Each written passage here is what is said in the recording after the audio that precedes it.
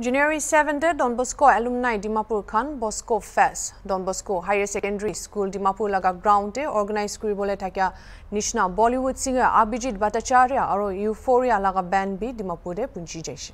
Concert te local artist Lenin Jamir aro Alobo naga bi perform kuribole dikhai pabo. Artist Khan aji Dimapur laga media fraternity Khan ke tai Khan laga expectations aro genre opor kotha kurise. Ahibi itu laga details sabo. My band is called Euphoria. We are on our 25th year. We are on our anniversary tour right now. We've already completed about 6 cities, and Dimapur is going to be our first concert of 2024. And it's our first concert in this area. The only other place in the far northeast that we have played is in Itanagar, Arunachal. Okay.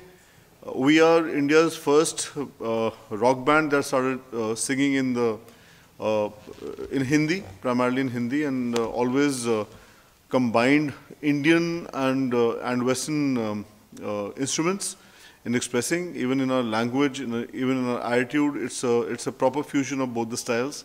Primarily because I feel this is what the country is right now. We are partly Western and we are partly Indian. See, the Euphoria songs, primarily, our first song was called Dhoom Pichak. That's what we're going to do. We're going to be doing Mairi, we're going to be Ana Meri Gali. The entire Euphoria big hits are going to be there. And I'm hoping that I can do a collaboration with my bro, Alobo over there. And the whole idea is this, that, bring all kinds of music to we're trying to do a song which is indigenous to Nagaland. We're trying to do that, trying to do a lot of English stuff. It all depends upon how much time we have on stage. And as I said, when you come to a Euphoria show, you'll see what we do. It's a show which is a lot of heart, which is a lot of soul, but which is primarily entertainment. This is one area I always wanted to explore.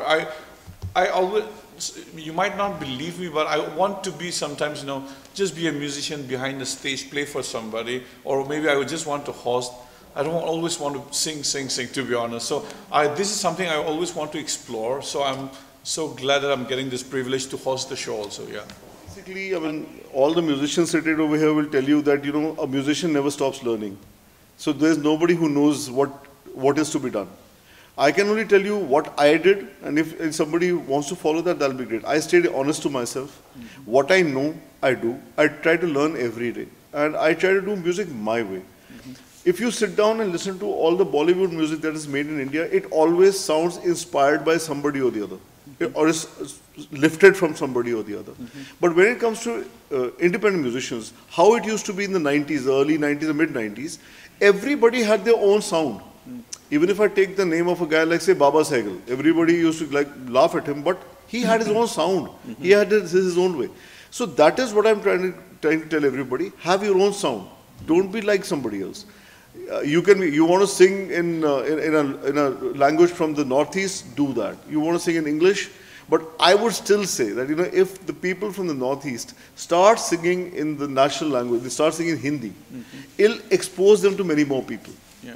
And then they will come back to YouTube, and then they will discover their local songs, their English songs, other songs.